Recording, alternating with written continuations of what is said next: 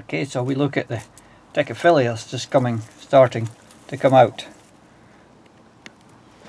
And this is Tecophilaea cyanocrocus, the variety Lechlini, so called because of the white, and the throat comes quite a way up, and the colour's not quite so dark blue as Tecophilaea cyanocrocus itself, which we see here.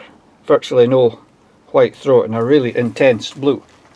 So this one's really it's just coming out. They come up this way. You can see if I can get a hand in here to show you how the bud comes wrapped in between the leaves, and then it just pops out, and in a few days these will all be open as well.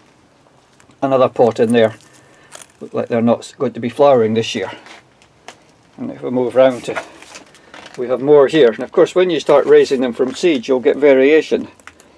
Here again the Lechlini form, white in the centre and this blue. Round here, I don't know how this new digital camera will pick up this colour, the Violacea. I think it's doing not bad according to this wee screen, but if you compare that to this blue, and then we'll go back to the other blue, but the ones I wanted to come and show, if you raise them from seed you'll get a variation. So these are seedlings I've selected from Lechlini, and these I called Craigton Cloud because there's so much more of a white. And then I raised this one next door, which is even more white, just with blue trimming on the edge.